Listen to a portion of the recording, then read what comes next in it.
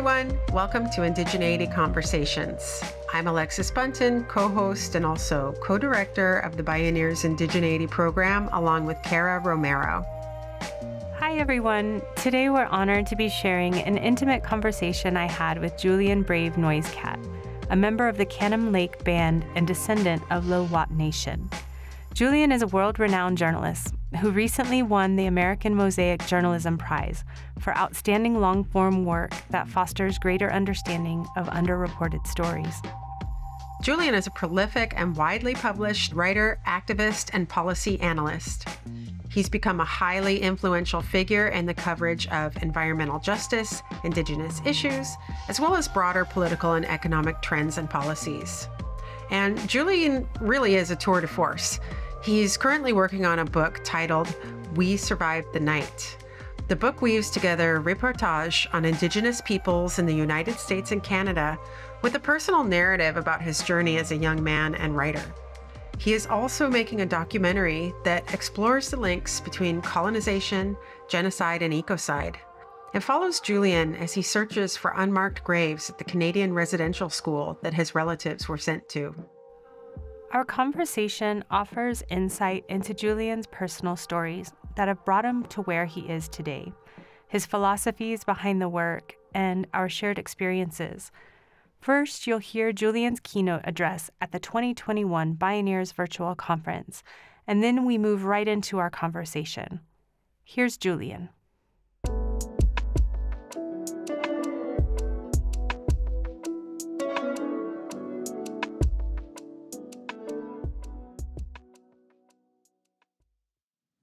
Wait quite up, Julian Brave Noisecat when squext.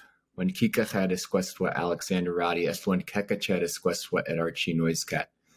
Secwepemc ken et Statland ken, detsk esken, which dequin, to Oakland, which dequin. Let one poopsman Eliatektamich wa echwa piscataway uluch. Kuklutken de Bioneers. To coast miwach eth oloni uluch, wet wa elachs. Met bek ikelken de Secwepemc uluch. Being deceived the Chayam and Nequapepolks wa Kalmucha Ui as what to me. Good afternoon. I thought it would be most appropriate to start my keynote in my language, Secwepemc Chin, which I was lucky enough to learn from my Ke'a, that's my grandmother. She's the oldest person on the Cannon Lake Indian Reserve and one of our last remaining fluent speakers. When she was a little girl, a government official called an Indian agent took her and a bunch of other kids from Cannon Lake away from their families on the back of a cattle truck to an Indian residential school called St. Joseph's Mission. There, they were brutalized for speaking their language and taught to hate themselves for being Indian. Earlier this year, 215 unmarked graves of Native children, some as young as 3, were discovered at the site of the Kamloops Indian Residential School. My Ke'a earned her nursing degree there. Not long after, 182 hidden burials were identified at a residential school in Cranbrook, British Columbia. Then 751 in Mariaville, Saskatchewan. 160 in Penelakut, British Columbia. Across the continent, First Peoples are now searching for the bones of our young ones at the schools that were supposed to civilize us. Over the last 4 months, I've been journeying back to St. Joseph's Mission in my people's homelands, where they're using ground-penetrating radar to find my Kea'a's friends, cousins, and classmates who never came home. When I was there in August, I interviewed a former Kukbi, or chief. He had never publicly spoken about the residential school and his origins, but on camera he told me that he was the illegitimate child of the priest, the product of kidnap and rape. Even though he was the child of a white father, he was taken to a residential school with all the other Native kids, and like all the other little Native kids, he was abused. When I was there, he told me, we all were.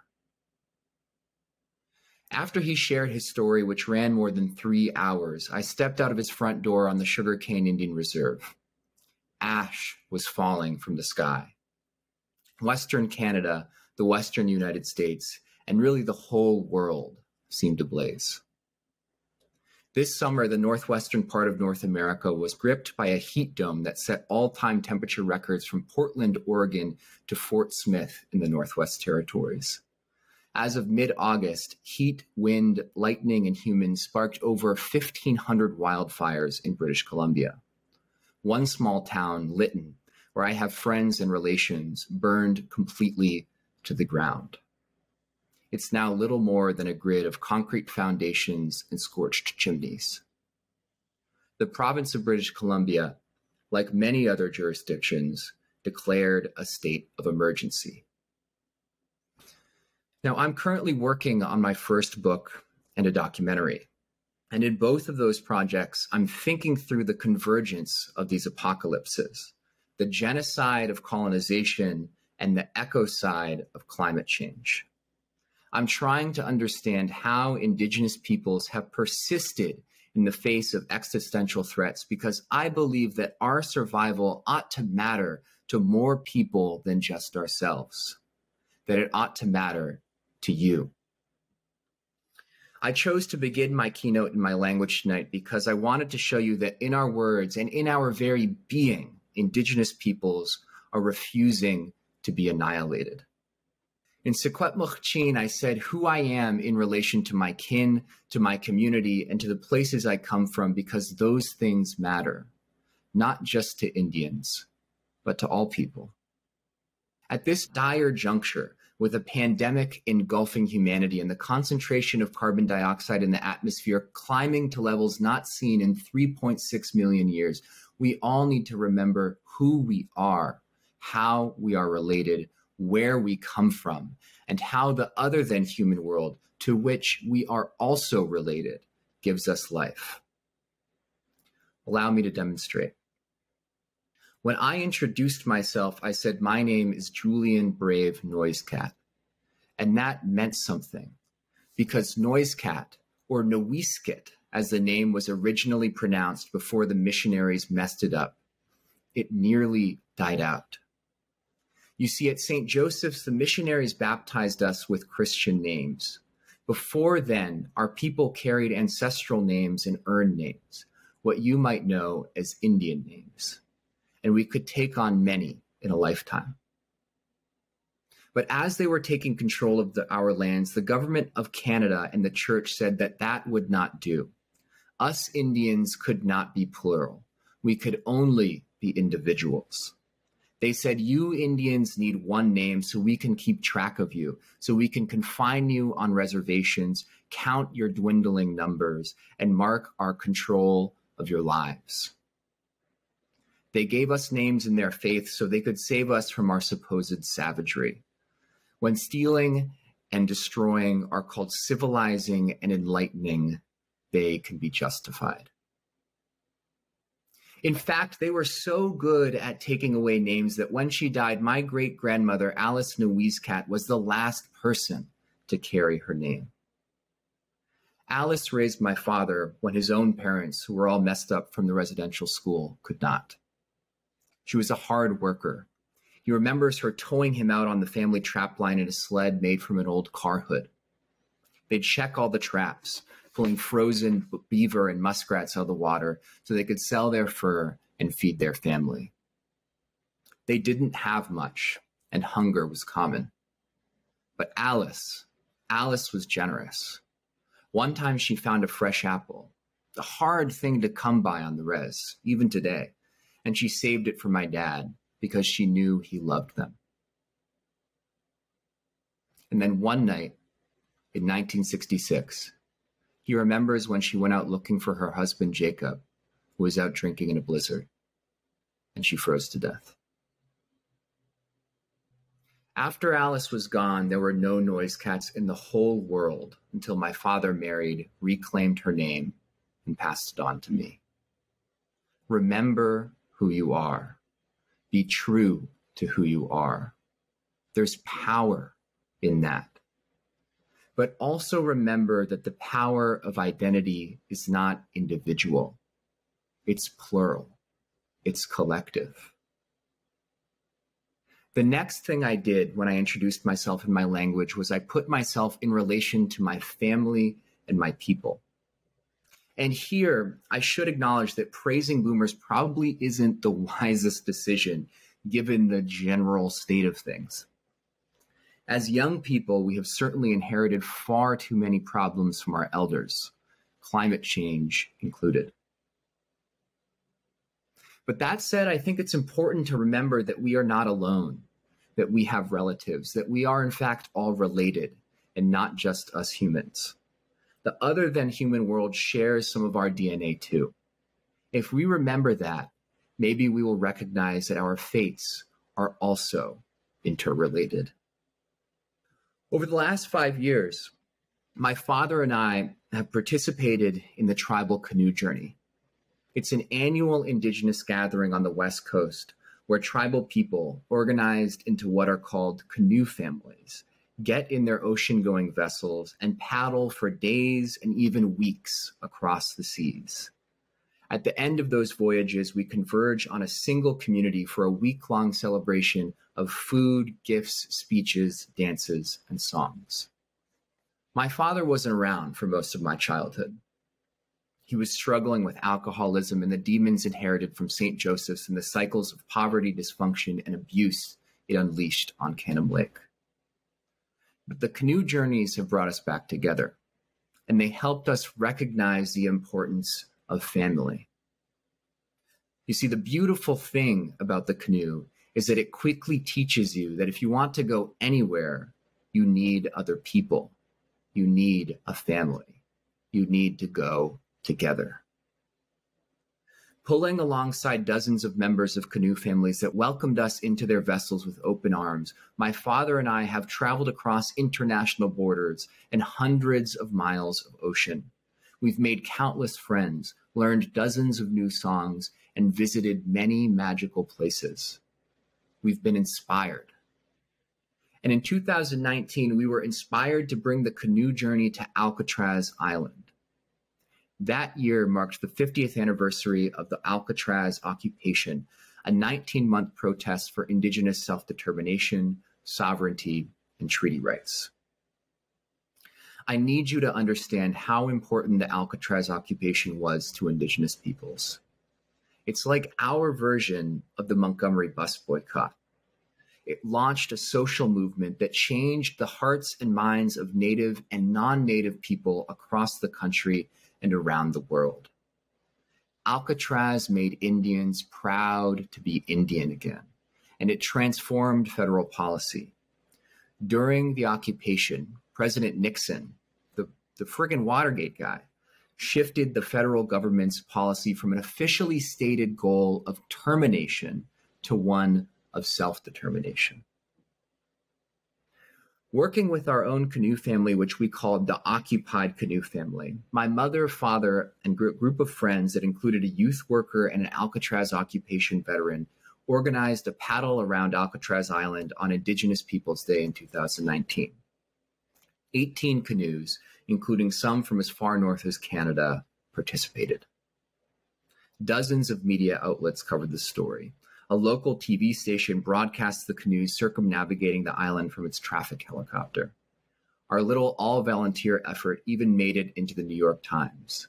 And for a day, Alcatraz was not seen as the former federal prison, but instead as a symbol of Indigenous freedom, the way Native people see it. We can do a lot together when we recognize the fact that we need relatives, that we need family.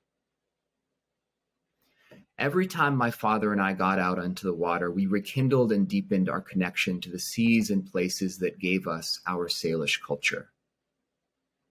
And in my introduction, I also told you where I come from. Canham Lake, called Secwepemc in our language, and Oakland, the town by the bay that raised me.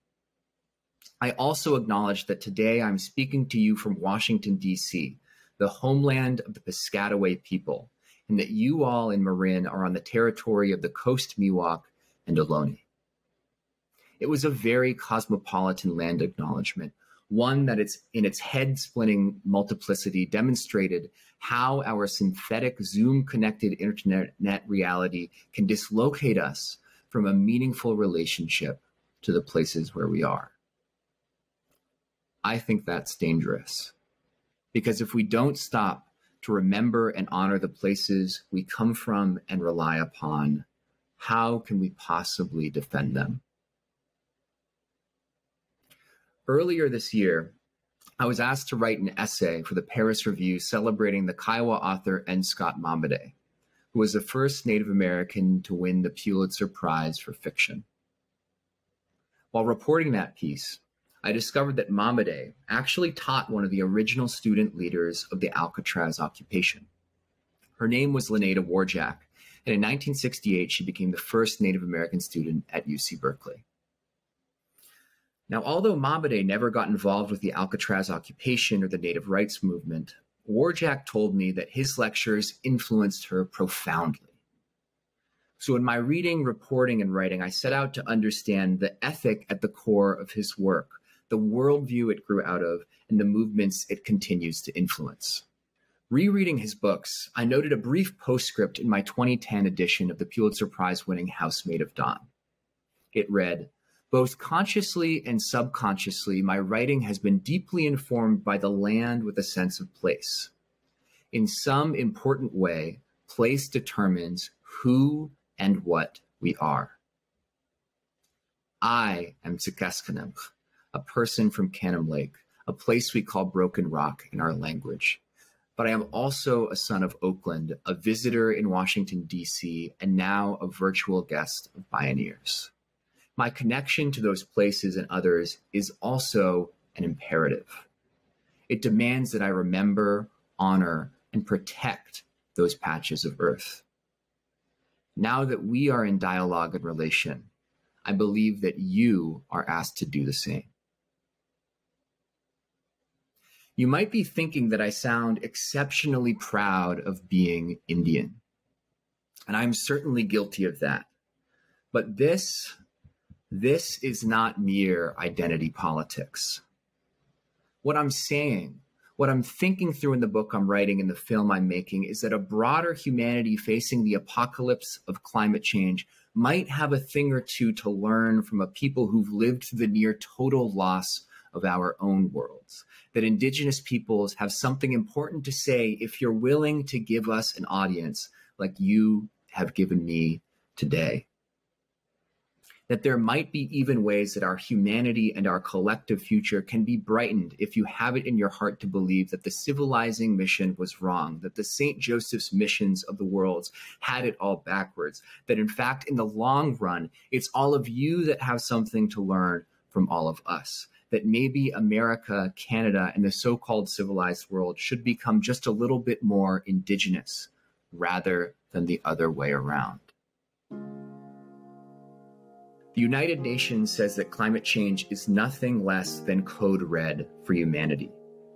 It is already brutalizing many of the places we come from and rely upon. It is driving us apart, making us forget that we are not just interconnected, but interrelated. We are all kin. And if we're not careful, climate change is going to make us forget who we are. Animals of remarkable intellect, capable of immense care and compassion, even when grave injustice has laid us low. So my message for you today is simple. Remember who you are. Remember that you have many relatives, human and non-human.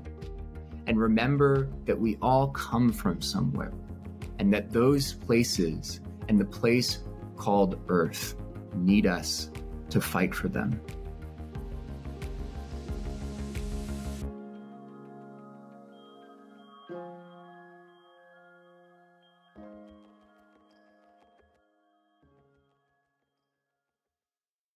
Julian, thank you so much. Your keynote delivery was stunning and heartbreaking, and I listened to every single word that fell from your mouth. So I just wanted to start our Q&A by saying thank you for your generosity and your many gifts that you share in this world. I am interviewing you today from Ogopoge, from Santa Fe, the land of the Keres, Tewa, Tiwa, and Towa speaking peoples, also known as the Northern Pueblos. And in honor of your keynote, my bones are from the Mojave Desert, from the heart of the Mojave Desert along the California side of the Colorado River is where I'm from, and am married into Cochiti Pueblo here. And like you, am a fierce defender of our cultural landscapes and believe in the re-indigenization of people and the power of place. I feel so grounded after your keynote and loved the flow and the, circular thinking. It really provided this comfortable feeling for me in the way that we speak of things and have an understanding of interconnectedness of kinship and of place and of where we come from. I wanted to start out by asking you a little bit more, Julian, about where you're from, about who your mom is. I have this deep sense that she must have been a very amazing person, or that she is a very amazing person. Can you tell me a little bit about your mom? Yeah, well, firstly, thank you for that really generous response to what I had to say. And it's very difficult for me to talk about my mom, in part because I feel like I'm so close to her and have just been so lucky to be surrounded by her love my whole life that it's hard for me to have the kind of distance lens, a certain kind of perspective. I find as a writer, you can't be so far away from something that you can't see it. But when you're, so close to something in the way that I feel so close to my mom, I actually have a really hard time writing about and talking about her because she's just kind of everything to me. And I guess I should say that my father is Secwepemc, as I said, from British Columbia, Canada.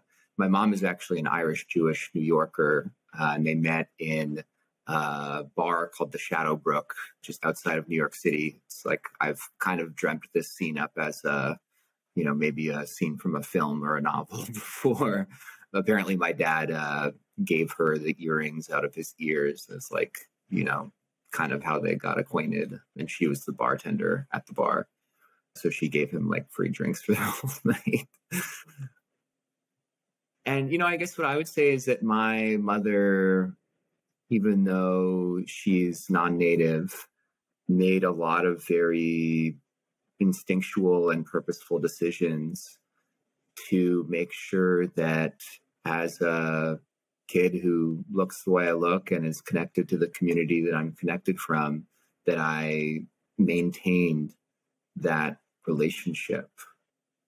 So she, from a very young age, before my parents actually split up, she would take me down to the Intertribal Friendship House, which is the third oldest urban Indian community center in the country. It's on International Boulevard in Oakland, California. I'd go there for drum and dance practice every Thursday night.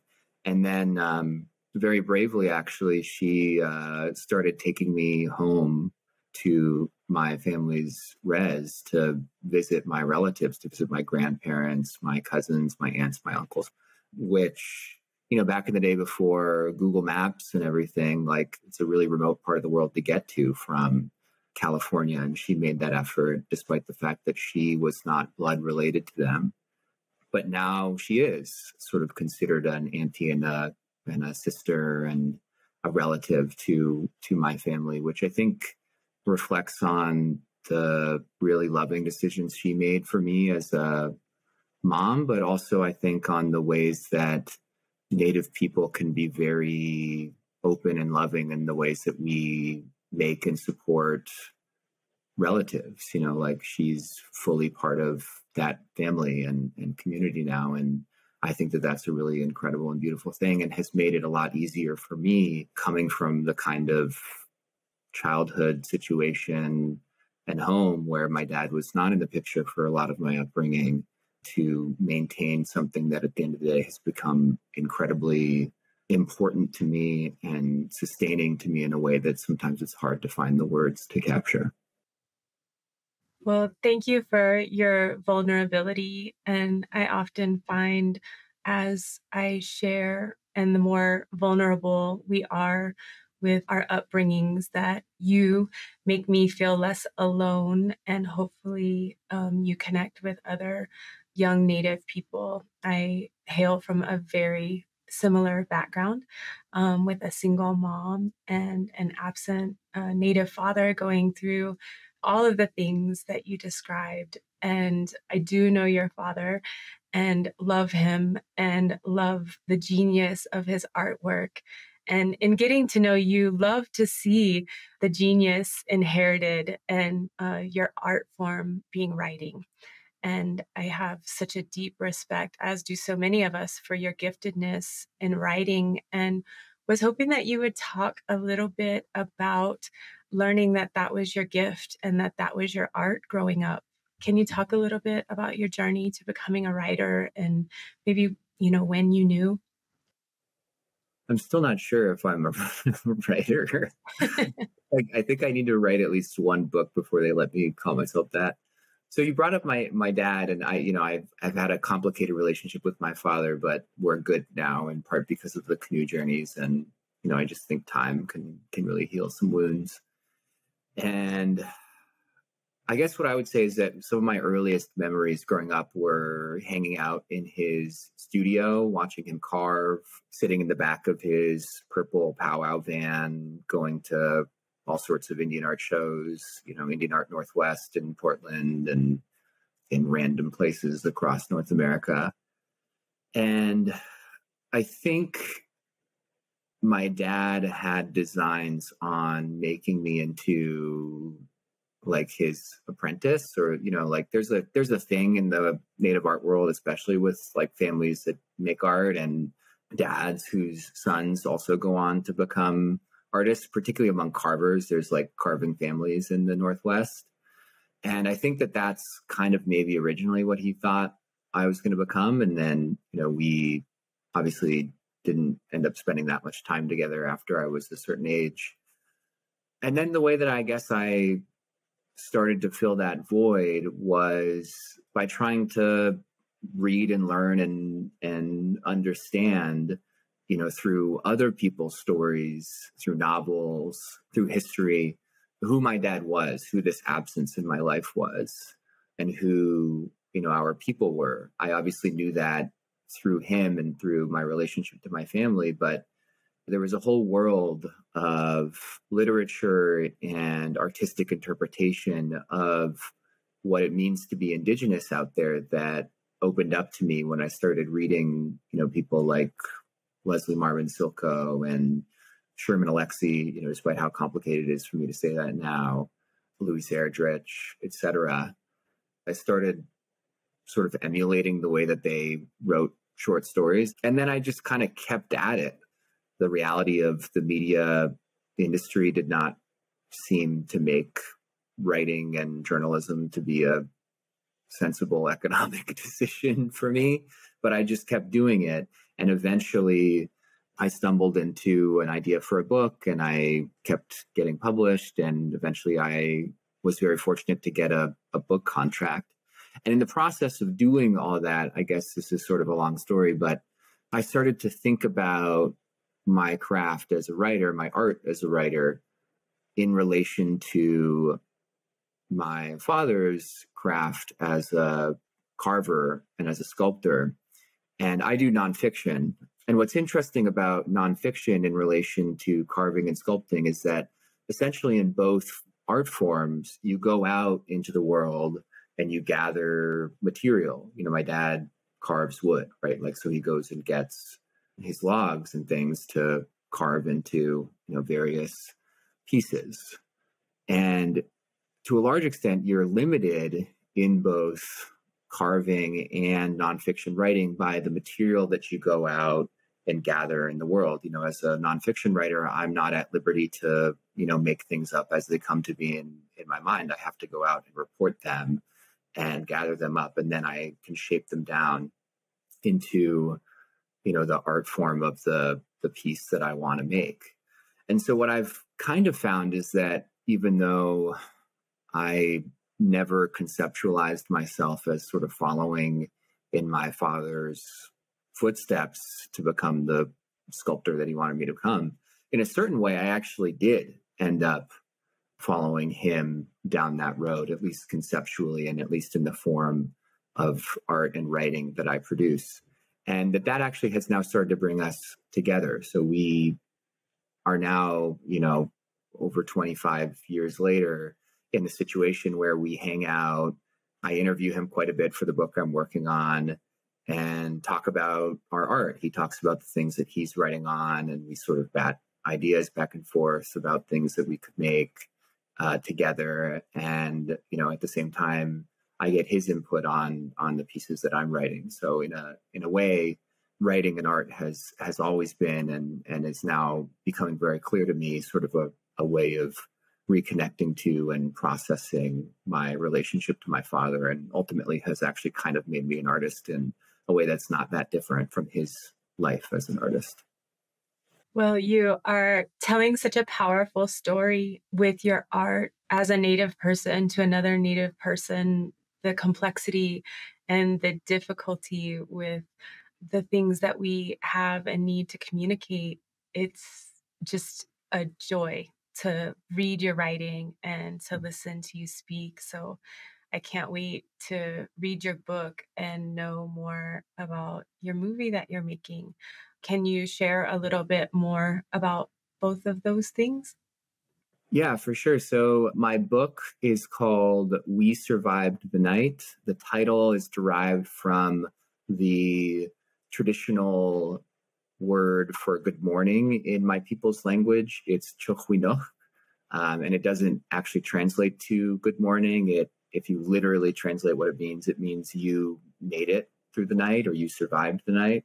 So the book sort of is going to begin with a little bit of a reflection on what it must have meant for my people, my ancestors, to say that to each other, in the mornings after the children were taken to the residential schools, in the mornings after, we learned that our land had been settled and taken from us without any sort of treaty or recompense by colonists, the mornings after, people died in our pit houses by the dozens, which is something that happened in 1862 and 1863.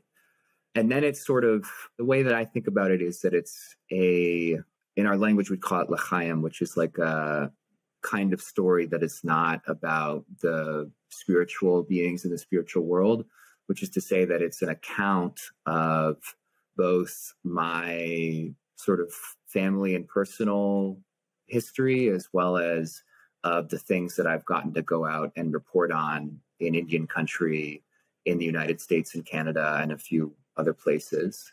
And essentially what the story of Indigenous peoples in North America is today. So it's divided into 3 thematic parts. The first is called Apocalypse, and it's about Indigenous peoples as post-apocalyptic peoples, as people who survived the loss and destruction of our worlds. The second section is called Odyssey, and it's about Indigenous peoples journeying to return to and reclaim and remake our home and homelands. And then the third section is called Trickster, and it's about Indigenous peoples navigating the seams and contradictions between Indigenous worlds and communities and forms of governance, and colonial worlds and institutions and politics. The film, it's a documentary, and it's following the search for unmarked graves at the residential school, St. Joseph's Mission, that my family was sent to, which is an ongoing search. So I'm working on that at the same time as I'm writing the book. It's such a powerful development, this uncovering of what we've known for so long that has happened at the residential boarding schools. And I really look forward to the telling from Indigenous perspective in both the book and the film. Just an aside, it was about 15 years ago. Our tribe is known for our funeral rites, that they bring in the Chinweavies and the Southern Paiutes to help the spirit go to the other side, as well as to help the bereaved.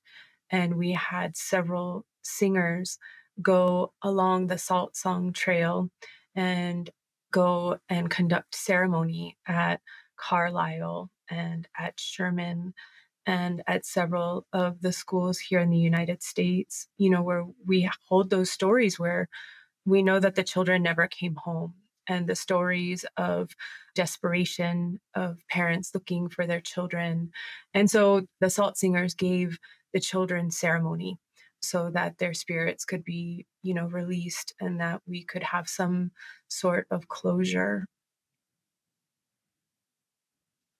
It's going to be a very heartbreaking path as we learn and share these stories, and hopefully find closure in some sort of ceremony, and bring children home. And so self-care is very important, and so I wish you and everyone that is part of this movement, blessings and self-care along your journey.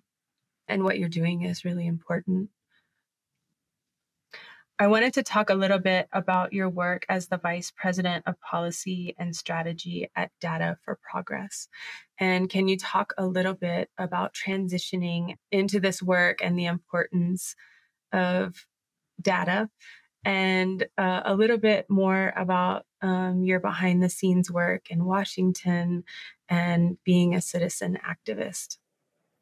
Yeah, well, first, I just want to say that thank you for sharing the story of the Salt Song Trail and the bringing home of your people's children. I think that so many different nations and communities are doing that work right now, and it's incredibly heavy work. Every time I come back from Williams Lake, I have trouble getting out of bed for like 2 or 3 days. Yeah, so I just think that it's important to acknowledge and think about, take care of ourselves and each other, and to support all the people who are going through the process of telling the truth to a broader public who seems to be listening maybe for the first time to a lot of these stories, and seeking justice and accountability to the people who did this, and trying to restore, a sense of dignity and wholeness and healing to so many families and people who were so deeply harmed. And I mean, it's just, it makes me sick and angry whenever I think about it. So I never really worked full time as a writer until now. My primary career was in the sort of nonprofit, activist, think tank kind of space. So a few years ago, a friend of mine named Sean McElwee invited me to become the first employee at a think tank he was creating called Data for Progress. And at that think tank, I focused on, and still am quite focused on, climate change policy and public opinion research, as well as advocacy for more progressive climate solutions and legislative interventions and regulations and those sorts of things. And, it was essentially a startup. And while I was there, we grew from the two of us to now Data for Progress employs over 20 people, which was a really cool thing to be a part of.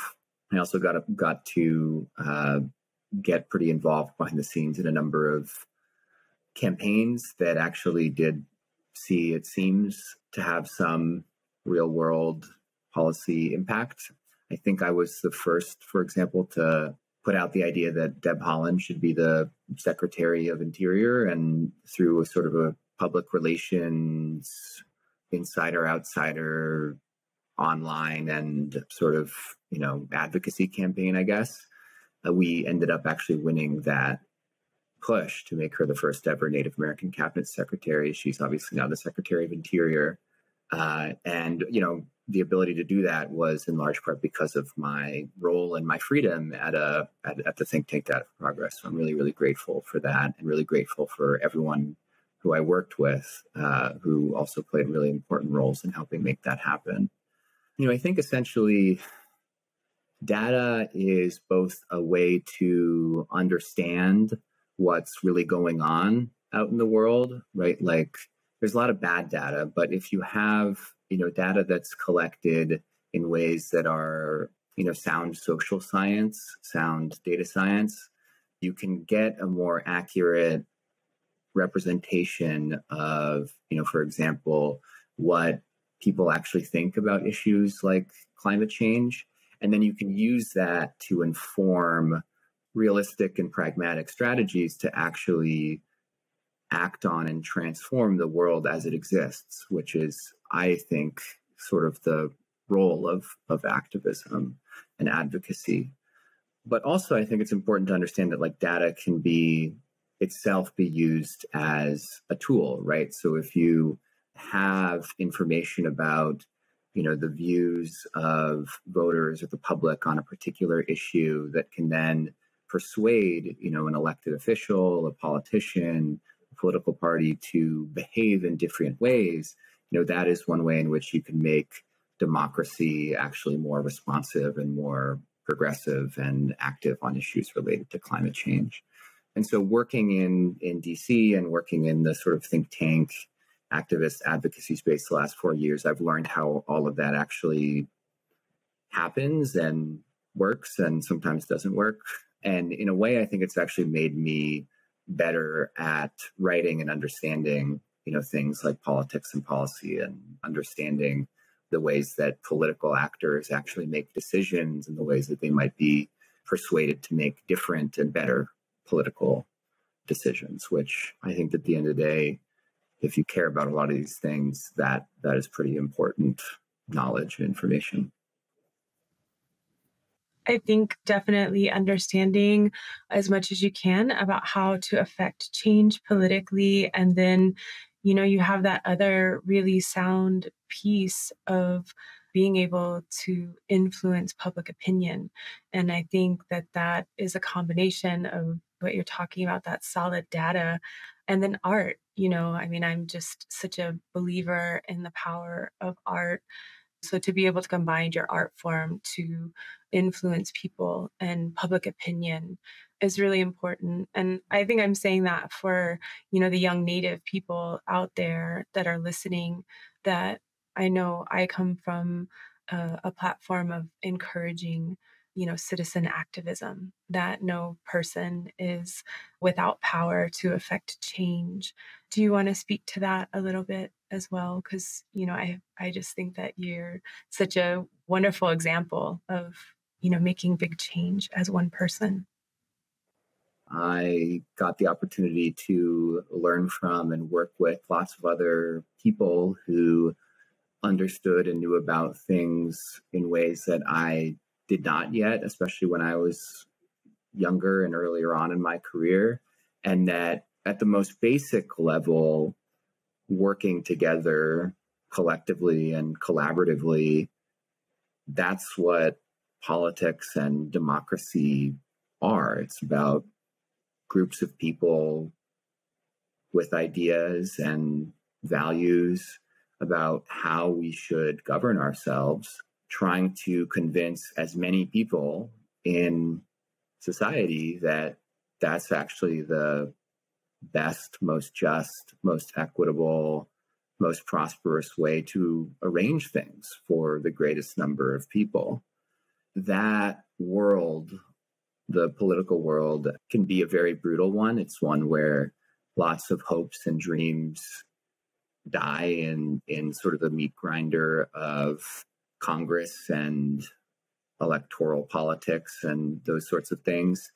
But that once in a while, the right people, the right ideas, and the right sort of I think moral relationship to how we should be relating to each other as humans can come around, and the right things can happen.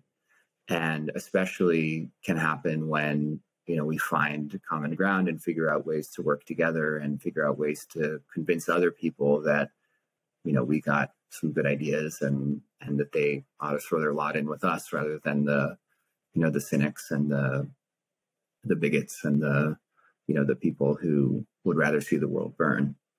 And, in the context of climate change, which is essentially the largest collective action problem of them all, right? It implicates not just every American, but every single person in the world and every society in the world in the epic task of reducing emissions and adapting to a warmer planet. I think that that's kind of our only option, is to figure out how to make these systems, these democratic systems, as long as they're democratic, by the way, because they might not always be democratic, work in our favor. And so I would encourage any young person who is interested in that part of how society works to just go for it and be willing to learn and to collaborate and work with other people, because, we need as many people in this fight as we can get. And I would add to that as we foster young leaders to, listen to your keynote and listen to the messaging of understanding Indigenous issues and the way that you beautifully illustrate the connection between the genocide of Indigenous peoples, the First Peoples of place, and as that relates and correlates with ecocide, you have to look at that connection. We have to scream it from, the hilltop so that people understand that in order to rebuild and find solutions, you're not going to be able to do that without that spiritual interdependence that Native people have with each other and with their landscapes and with their bioregions. And so thank you, Julian, for sharing with us and for being so generous with me today during this Q&A. Well, I just want to say big Secwepemc. Thank you very, very much. It's hard to grow up inheriting all the things that we inherit intergenerationally as Native people, but I think it's also really important to remember that there are incredibly powerful, beautiful, and important things that we also inherit. It's not just that they did to us at the residential schools. There's a lot more there that, is worth learning and fighting for and taking up. I would especially encourage the young Native people who see this to, be part of that long line of fighters and ancestors who are going to try to bring us back to who we were, because it was a beautiful way, I think. Mark, Julian, thank you so much.